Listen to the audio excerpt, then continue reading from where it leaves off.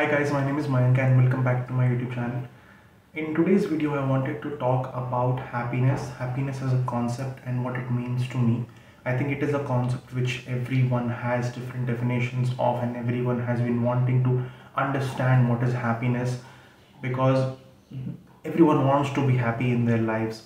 For me, the definition of happiness has evolved over time as I have got more knowledge. I have read books, I have read articles about happiness, and I have got to know a little bit more about my own self.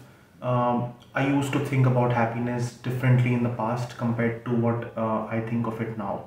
I think when we were young, when we were going to school, or even when we were in college, I think we were always told of a particular phase in life which we need to achieve, and after that everything will be sorted out. Everyone told us in school that board exams are important. In college we were told that once you finish college, once you get a job, everything will be sorted, and so on and so forth. When you get a job, it's about marriage, then it's about kids, and this is a never-ending process. So this concept which we have grown up with has always made us believe that happiness is a thing which is there in the future, and once you achieve that particular point in future, you will achieve happiness. But for me, as I have understood, um, I have been able to define happiness very simply. Happiness to me just means the degree to which I am available in the present moment.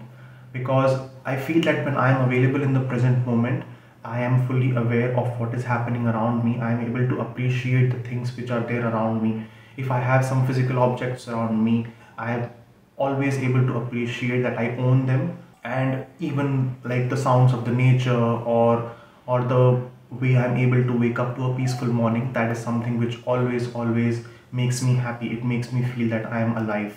I think these moments will only occur in those phases, in those moments of your life when you are calm, when you are not excited, or when you are not greatly depressed. So you need to be in a calm state of mind. You don't need to be at the extreme points of the behavior of or your moods, because when you go to the extreme points of your behavior, I think happiness just disappears.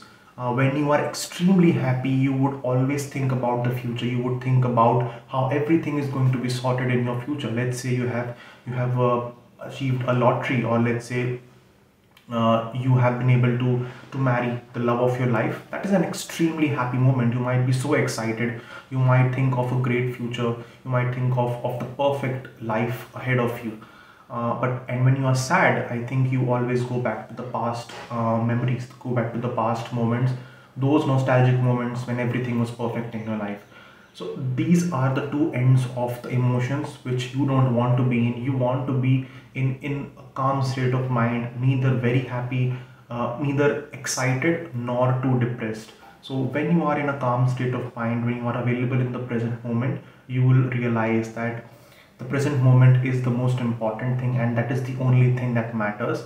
And once you are able to appreciate those series of present moments, doesn't it mean that your whole life is going to be sorted, it's going to be happy?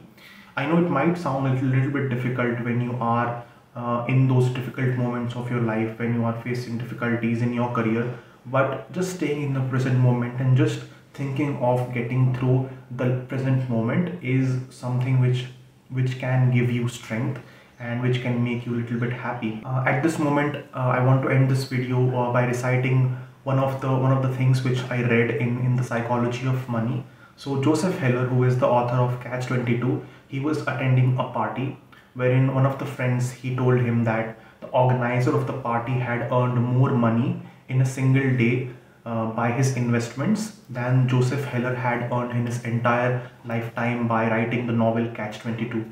So at that moment, Joseph Heller told him that although he has earned more money, but I have something that this person will never have, and that is enough.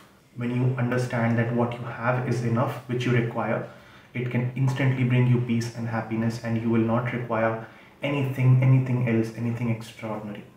That's all for today's video. I hope you liked it and I hope you gained something from it. My name is Mayank and I'll see you guys next week. Thank you for watching.